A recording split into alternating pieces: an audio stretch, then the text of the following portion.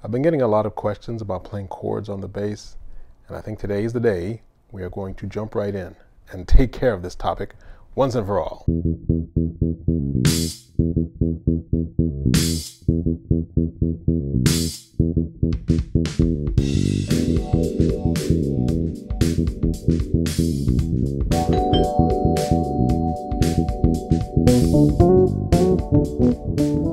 Friends and neighbors, welcome back to the Brownstone. I know it's been a while, and I know I say that in every video, but I'm back, and today we're talking about chords, and I want to simplify chords so that everyone can really get a deep understanding of how to play these things and how you can recognize the shapes and the chord qualities, and then just play this stuff and have fun for yourself.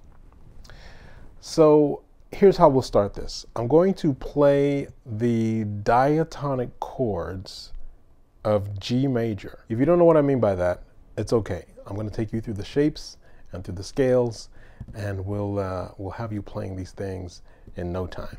So, as I said, diatonic chords of G major. So what I want to do is I want to start with just playing a G major scale, starting from the 3rd fret of the E string, volume, 3rd fret of the E string, and playing a G major scale and going up to the 3rd.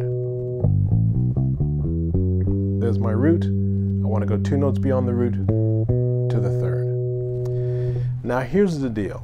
So when we play chords, whether it's on piano or guitar or bass or what have you, usually the chords have what's called a shell voicing, where you take the chord tones of a root, a 3rd, a 5th, and a 7th. Now, on bass, because it's such a low instrument, playing the 3rd and the 5th might end up sounding a little bit muddy. So we eliminate one of these notes, and it's usually the 5th. So what happens is we really get the chord quality happening by checking out what's going on with the 3rd, whether the 3rd is major or minor. Now on bass, what we do with this information is we take the root of the scale, the 3rd of the scale, and the 7th of the scale, the major 7th in this case, and we take those notes. But what happens is we take the 3rd and we raise that by an octave. So now I have the root, I skip the 3rd B on the A string, and then play the 7th, and then that B is replaced by its octave. So I have root, major 7th, and the 3rd up top, and that voicing resonates at a much more pleasant frequency than if you were to play, right? It's kind of muddy when you play it that way. That's just playing the 3rd in its sort of root position. But when I take the 3rd up the octave, the same chord sounds much more harmonious. Now here I want to do the same thing with a G minor scale, right? So if I play a G minor, natural minor, up to the minor 3rd, something very cool happens. I get a chord voicing where all the notes are on the same fret, right? I have the root note, G. I have the minor 7th, which is on the same fret, 3rd fret of the D string, which is F. And then that B flat, instead of playing that minor 3rd on the A string, which would end up sounding very muddy, I take that B flat and I raise it up the octave, and I get this chord voicing, which sounds so good. So we can recognize that as the shape of a minor 7 chord, where all the notes are on the same fret. I play the E string, I skip the A string, play the D string and the G string, and all the notes are on the same fret. And every time I do that, I'm playing a minor chord. Right? Same thing for the major. So when I play the G major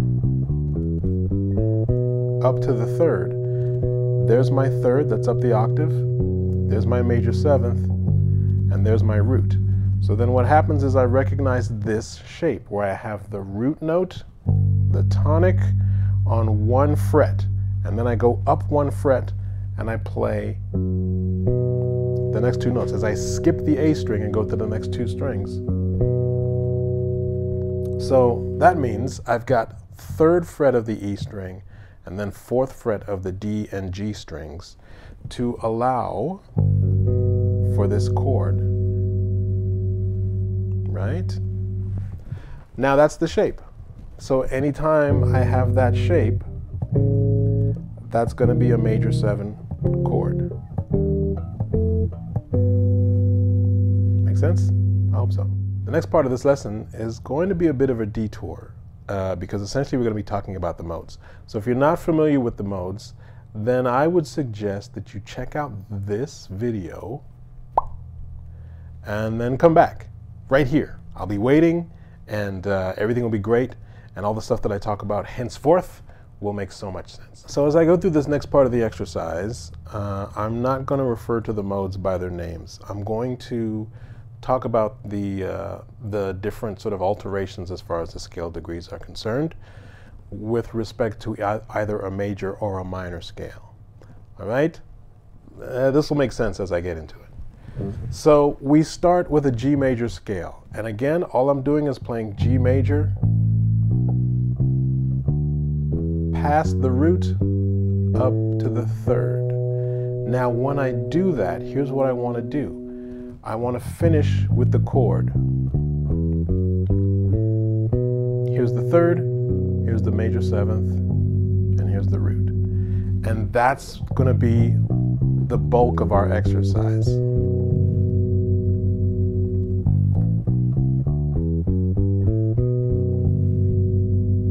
And now what we'll do is we'll go through and play all of essentially the modes, but we will end each scale with the corresponding chord. Does that make sense? I'll show you what I mean. The next chord is the 2 chord, and in this case, it's going to be an A minor chord. Now again, if you remember the shape, everything's going to be on the same fret. So if I find my root note A, that's at the 5th fret. And then I follow through with the 5th fret of the D and G strings to give me this shape. And that's my A minor chord. So what I want to do here to play the corresponding scale, the 2 chord is essentially a minor scale where the 6th note of the scale is sharp. In other words, a natural minor scale with a major 6th, right? So that gives me this pattern.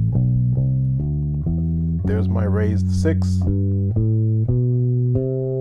There's my 3rd, the octave of the lower 3rd, the C in this case.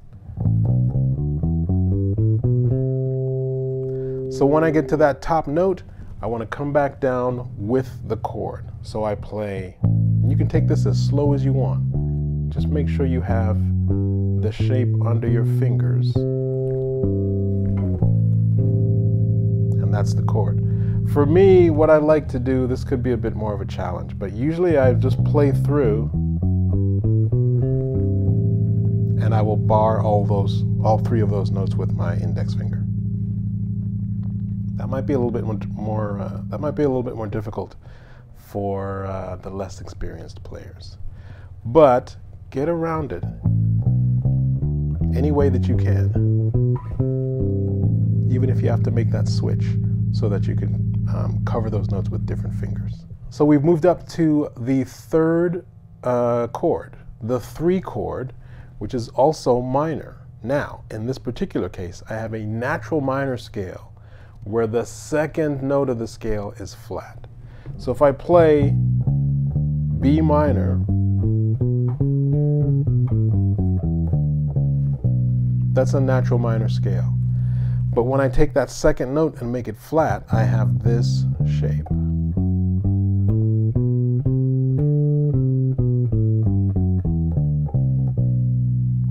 So when I play through that scale,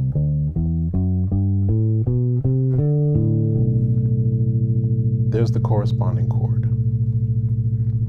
Now, if it makes it easier on your life, what you can do is play the scale ascending and descending, because it might be easier to access the chord from the root note as opposed to accessing the chord from the top note, the 3rd.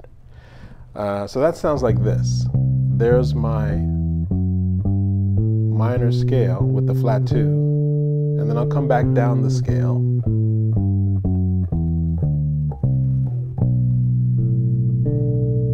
That's totally cool to do as well, right?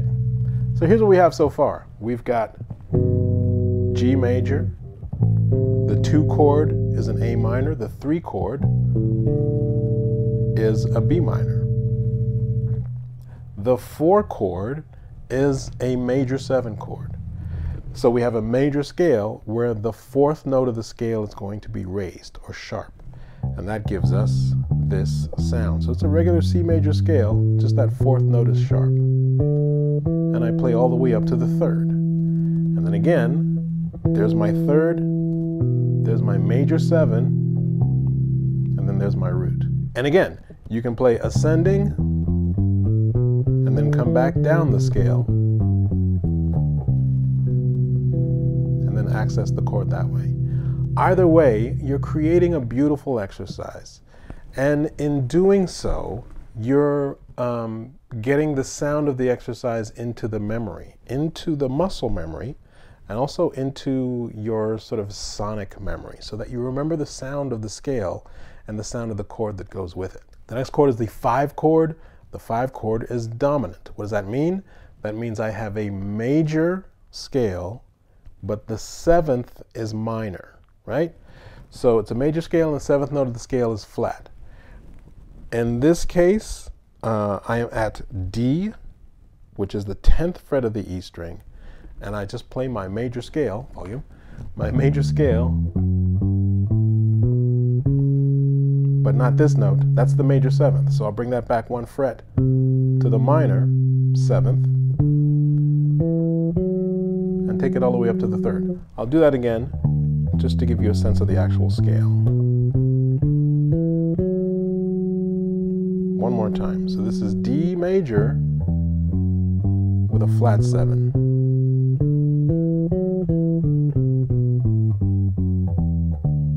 So there's my flat 7, and the 3rd up top. That gives me a dominant 7th chord. So then, when I play through that part of the exercise,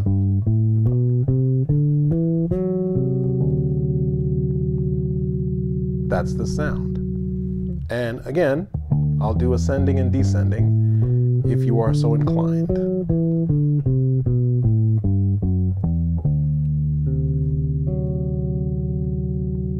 Huh? Pretty good. So here's what we have so far. We have our 1 chord, which is major. Our 2 chord is minor. 3 chord is minor. 4 chord is major, major 7. 5 chord is dominant, major 3rd, flat 7, major 3rd, minor 7. And that leads us to our 6th chord. Our 6th chord is a natural minor scale. No alterations, no big deal. And we are on the note E.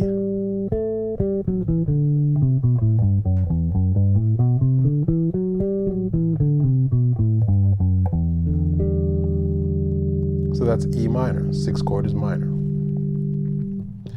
The last chord, the 7 chord, is a minor 7 flat 5 chord. But if we're just dealing with the 7th and the 3rd, it's the same shape as any other minor chord, right? So here's what we're dealing with. It's a minor scale, but the 2nd note of the scale is flat and the 5th note of the scale is flat. So I have a minor, flat 2. There's my flat 5. 7, root, 2, there's my minor 3rd.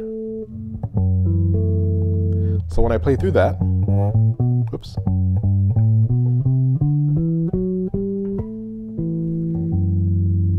grab that with my thumb. Hope that's okay. Or I can play it ascending and descending.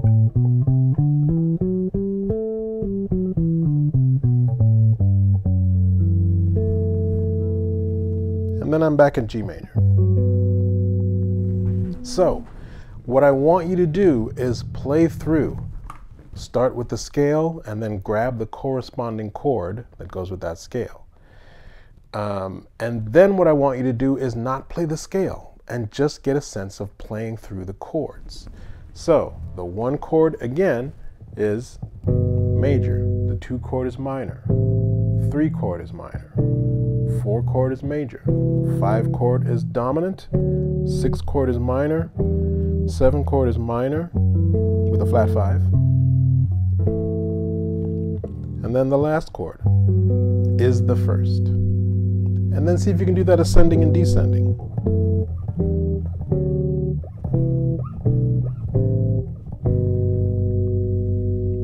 And that's the vibe. I hope that makes sense to all of you. If you do like this video, you know what to do. Like, subscribe, donate, join the channel, all that good stuff really helps me out in a huge way. And have fun with this stuff. I mean, making music is about having fun, right? So do not lose sight of that. Even in the deepest of work modes, you still want to have fun when you play music, because it's the most beautiful thing in the world to be able to express yourself on a musical instrument. And I don't want to take that for granted for a second. And I don't want you to either. We're very fortunate to be able to do this. And we should be having fun while we do. And I hope you enjoyed the lesson. And I will see you in the next video, hopefully very soon. Peace.